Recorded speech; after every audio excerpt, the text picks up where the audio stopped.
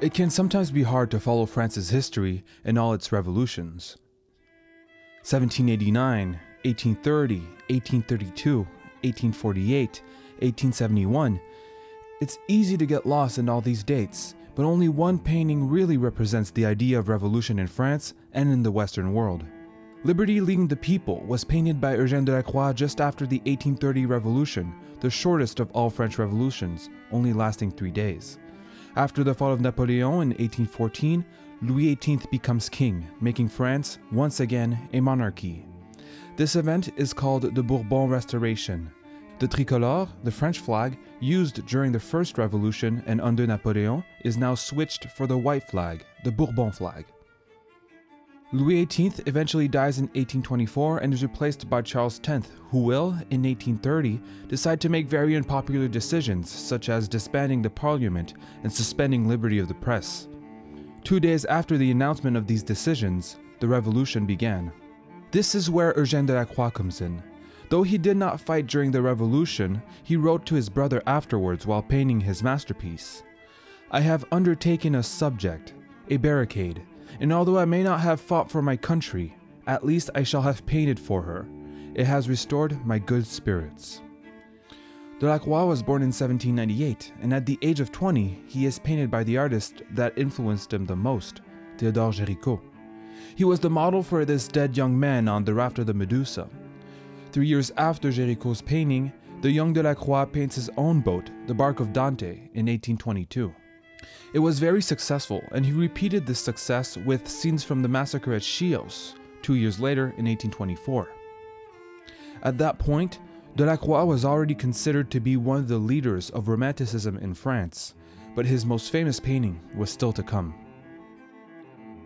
Liberty Leading the People is very powerful and became famous for its iconography and its composition.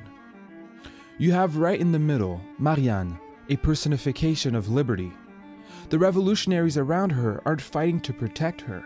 They are fighting with her as she climbs the barricade, elevating herself, making herself more imposing. She is strong, and, as the title says, she is leading the people with, in one hand, a gun, and in the other, the tricolore.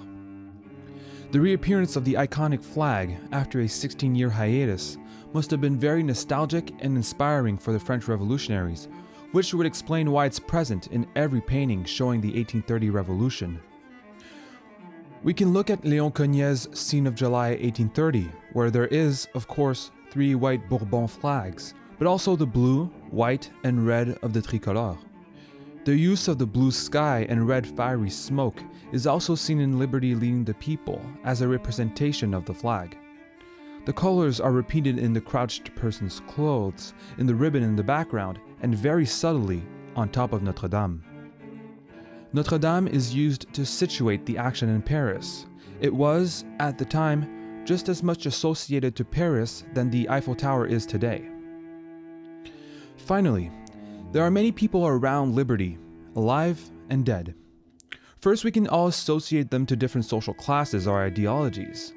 There is this body of a revolutionary, but opposed to it, the body of a monarchist guard. There is also the working class, and fighting next to it, the bourgeoisie. The bourgeois, represented with a top hat and a luxurious hunting rifle, could be a self-portrait of Delacroix, and this would make sense considering that, as we saw earlier, he felt shame from not fighting. There are also students, identifiable by the hat this man is wearing, which is part of the uniform of the École Polytechnique, and we can't forget the boy with pistols, probably also a student or maybe a worker. He seems to be very excited by the revolution, going in guns blazing, even overtaking liberty herself. Apparently, this boy may have been Victor Hugo's inspiration for the character Gavroche in Les Misérables. Compositionally, Liberty Leading the People is very similar to Gericault's Raft of the Medusa, which we have made a video about. Both compositions are constructed upon pyramids with, at the top, a waving banner. There is a heavy use of diagonal lines, the strongest being the one starting from the bottom left of the painting and consisting of bodies, dead and on their knees, as seen in some paintings from Baroque painter Peter Paul Rubens, a common influence to Gericault and Delacroix. Finally, The position of the tiny flag on top of Notre Dame and the position of the tiny boat in the distance seem to be very similar. Liberty leading the people arguably surpassed the Raft of the Medusa as the referential French Romantic painting. Its movement conveys power. It makes you want to jump over the barricade and join Liberty in her battle against injustice. It's an inspiring demonstration of how powerful the people can be when it can unite and fight.